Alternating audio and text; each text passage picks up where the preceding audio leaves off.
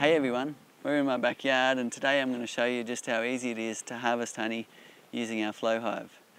Here's the things you'll need: a jar, a tube to get the honey into the jar, and a flow key to turn to harvest the honey. And if you're new to beekeeping, it's a good idea to wear a bee veil or a bee suit until you're really comfortable and confident around your beehive. Okay, so let's have a look and see how much honey is in the flow frames. Oh, look at that. Isn't that gorgeous? Here we have a completely full flow frame. You can see when it's ready by the way they've put the wax capping on each side. Next to it we've got one that's filling. You can see them actually depositing the honey in the cells. If you look closely you might even see their tongues depositing honey. We've harvested these two frames a couple of weeks ago, so you can see these ones are empty. And here you can see a few cells that are still empty. Because this is the edge frame, we can take a look at it through the side window. Look at that. The girls have capped all the cells beautifully.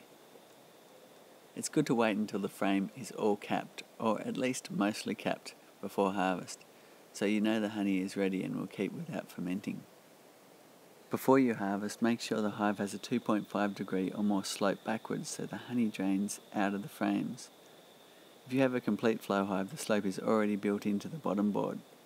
There are two positions for this core flute slider. It's important before you harvest to put it into the top position, so if any honey spills, the bees can lick it back up from within the hive.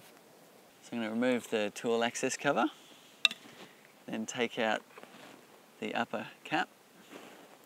Sometimes you need pliers to do that, especially when they're new from the factory. I'll remove the lower cap, and there's a tag on the end of the flow tube, and that goes into the honey leak back point. So the flow logo's on top of the tube. Put my jar under the tube,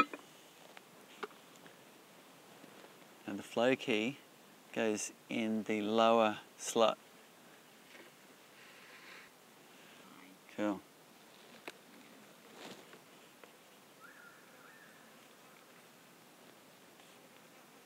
Wow, you can see the honey pouring down. Get a look at that. Just absolutely pouring inside the tube here. Isn't that gorgeous? Beautiful, fresh honey straight from the hive. The left-hand side is draining away, the right-hand side's hot on its tail. Just remember, this is just the honey harvesting process. You still need to look after your bees just as you would with any beehive. The quickest I've had a jar fill is in 7 minutes, and the longest would be 3 or 4 hours.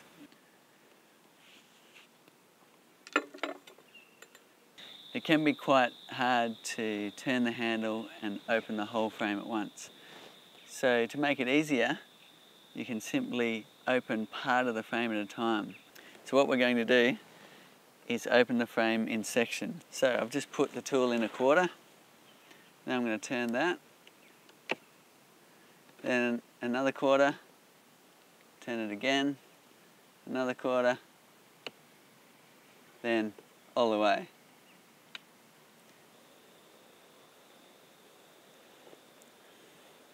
So you notice this honey's flowing quite quickly. The bees keep the hive at about 35 degrees, which means the honey comes out quite warm. You can feel the jar and feel that the honey actually is a little bit warm. So you can see the bees are hardly disturbed on the comb surface. The wax capping that they're standing on hasn't changed, except for the honey's drained out from beneath their feet, out the tube and into the jar. And the bees are coming and going at the front of the hive just as they normally would. Sometimes the honey can take 15 minutes to come out like this jar, or sometimes it can take 3 hours, and it just depends on how thick the honey actually is.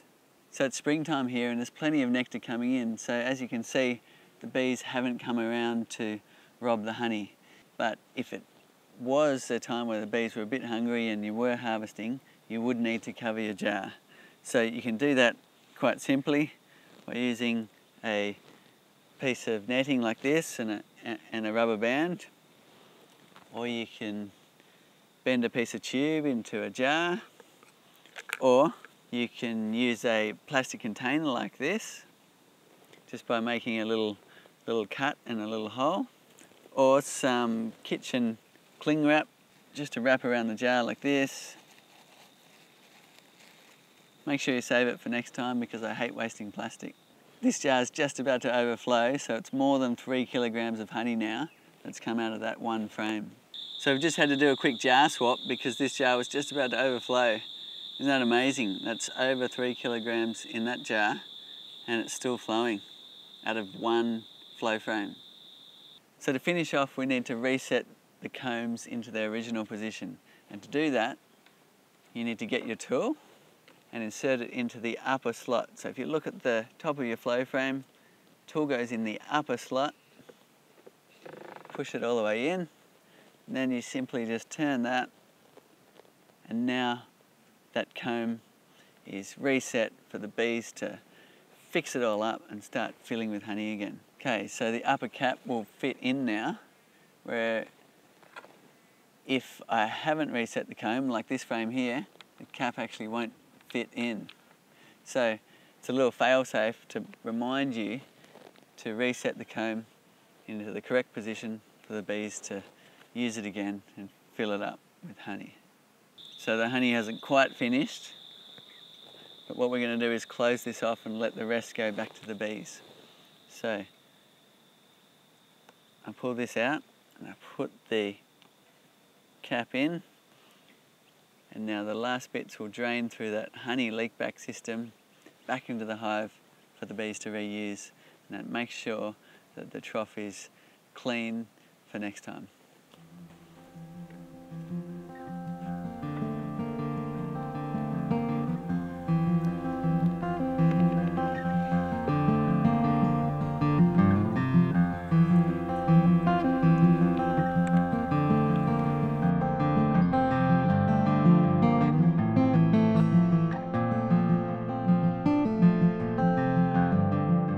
If you want to keep up with all the latest from Flow Hive, make sure you subscribe to the YouTube channel.